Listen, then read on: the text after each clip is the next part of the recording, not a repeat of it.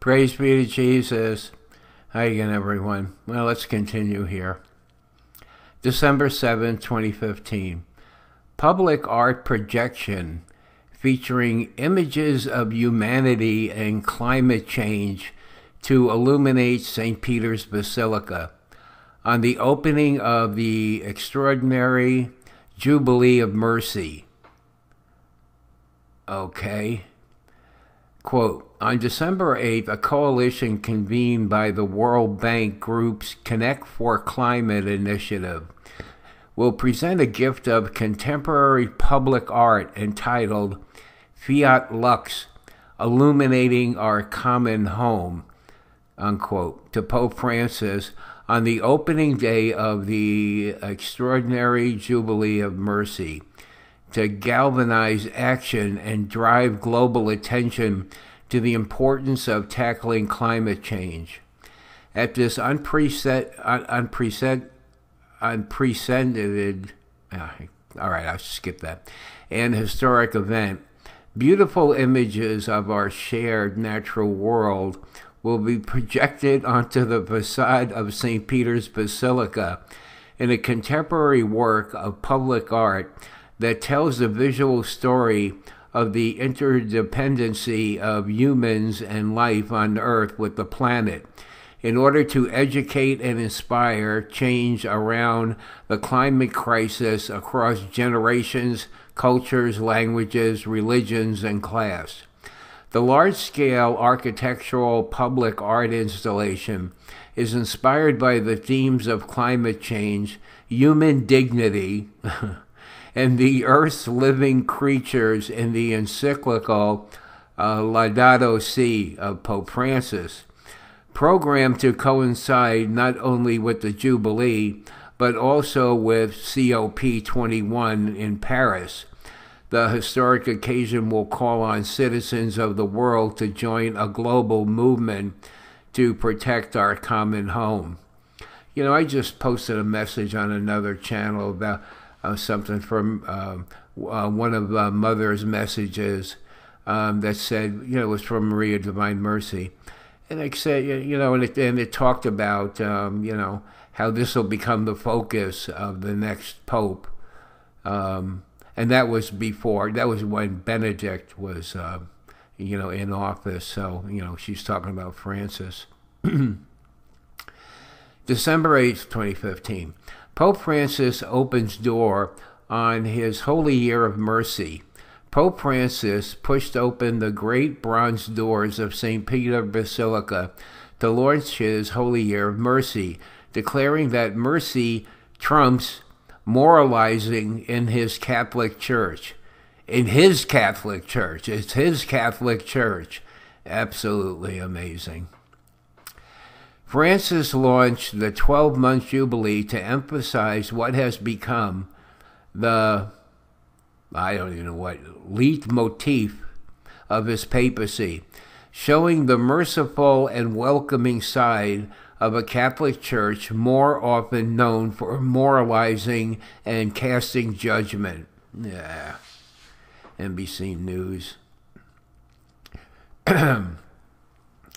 December 11th, Bishop Marcelo Sanchez Sorando, Chancellor of the Pontifical Academy of Sciences, insisted the Pope's support for climate change science is not mere opinion, but part of the ordinary magisterium. Whoa. And so is owed the same obedience by the faithful as the recognition that abortion is a mortal sin, which is also part of the ordinary magisterium, he pointed out. National Catholic Register. Amazing.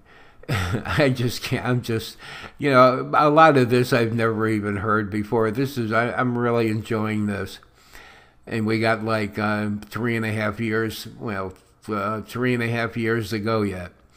All right, December 12th. Catholics should not try to convert Jews, Vatican says. Quote, Catholics should not try to convert Jews and should work with them to fight anti-Semitism, the Vatican said in a major new document.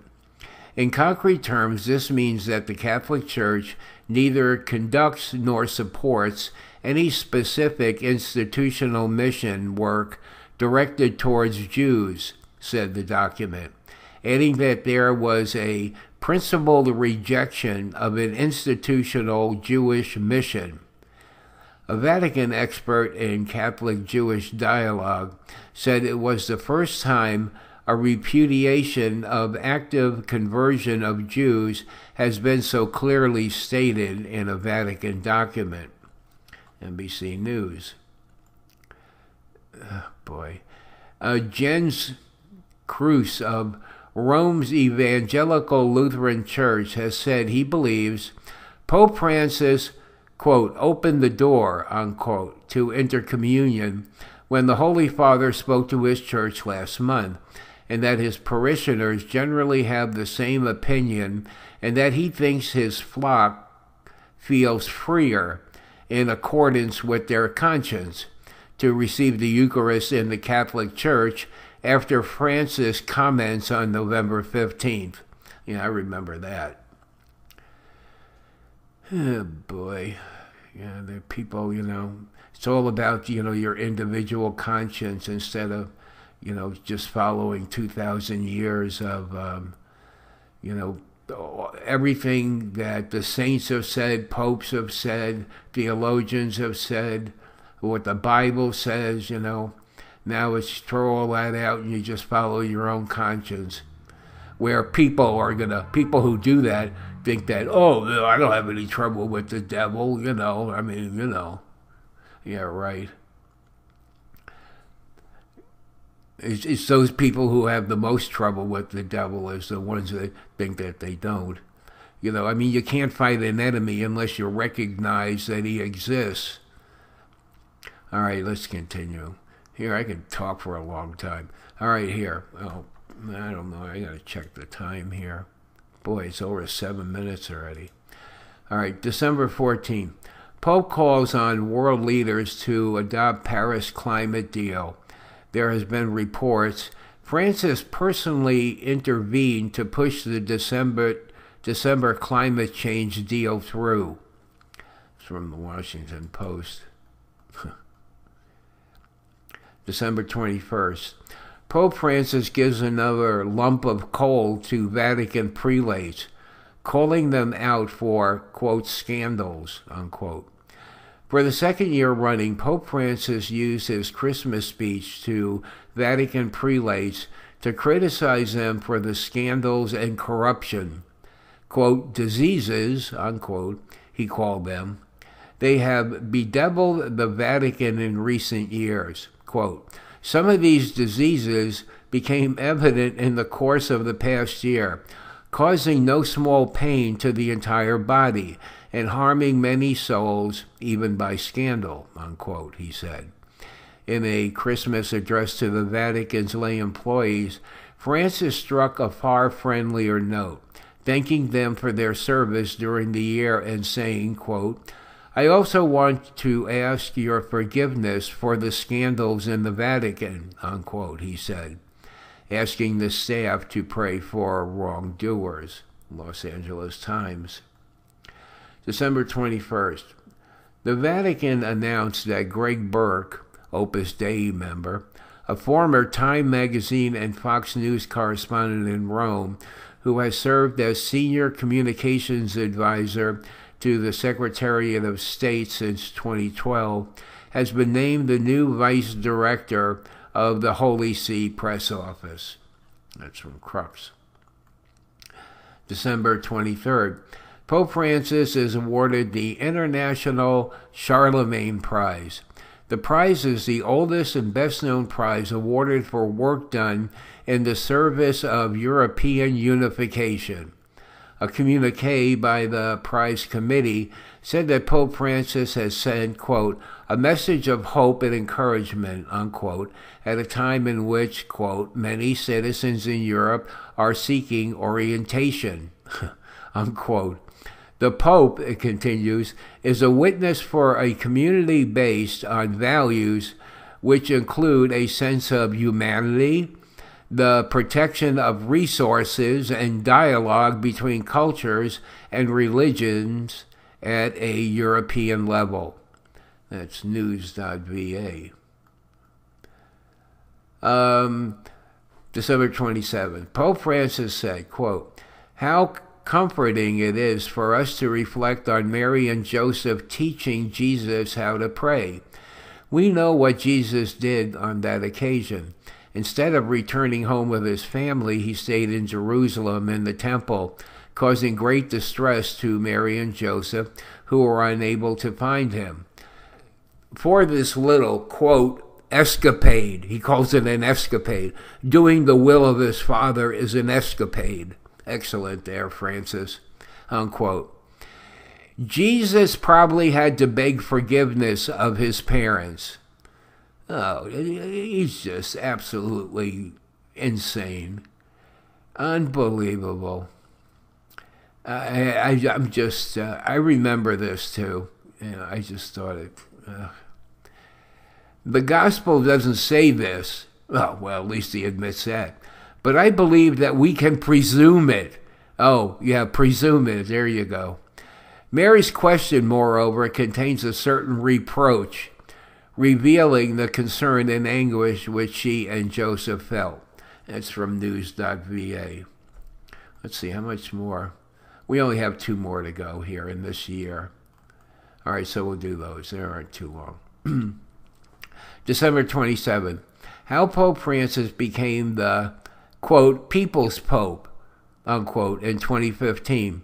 Pope Francis is known for being a different kind of pope. Yeah, you got that right.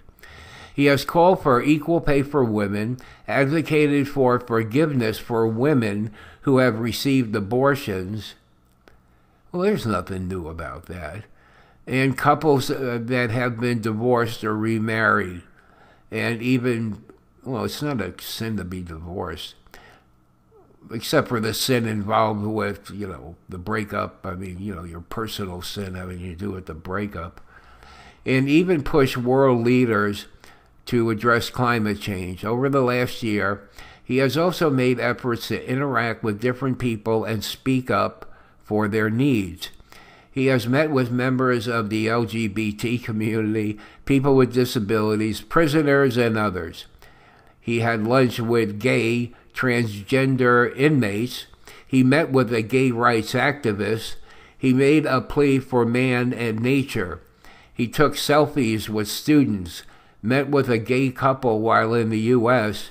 He spoke at a Ground Zero interfaith prayer service. Homeless man on the Pope. Quote, you are not alone, unquote. He stopped to bless children, meets with church sex abuse victims. MSNBC. All right, and the last one for this year. Donald Trump, Pope Francis tie for second place as most admired man in 2015. Wow, Donald Trump is there. I pray for our president every day. Can you imagine if the Democrats were in power? But this country would be, boy, God would, forget about withholding his hand to justice, man. He'd like pound us big time, I think.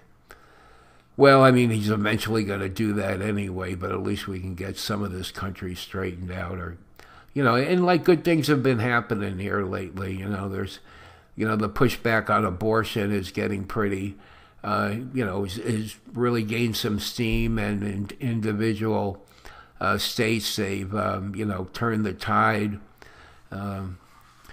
So, and that's even in the end, if we don't get like a lot of Supreme Court rulings, really outlawing abortion in this country, at least in the meantime, you're saving babies' lives, and you're really saving the emotional life of the man and woman, or the boy and girl, whatever the case may be, that created the child. So, so that's a good thing. I pray a prayer. In fact, I pray 30 prayers. I pray 30 repetitions of the same prayer every day for abortion. I pray for our enemies. You know, I was just talking with someone about that in the comments. And, you know, I mean, I don't pray for Pope Francis. I don't feel I can do that. But I pray a prayer from the, what is it, the Rocada, which is the big book of prayers from like the 15th century. And, you know, it's a rather long prayer, and I've said it for so long, I have it memorized, you know.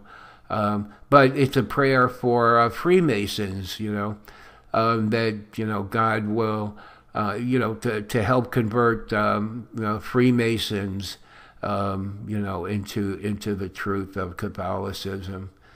Okay. All right, so we're done there. So next time we'll start 2016. Okay, well, okay. Well, we're up over 15 minutes, but that's all right. Okay, so we'll talk to you again tomorrow. Bye.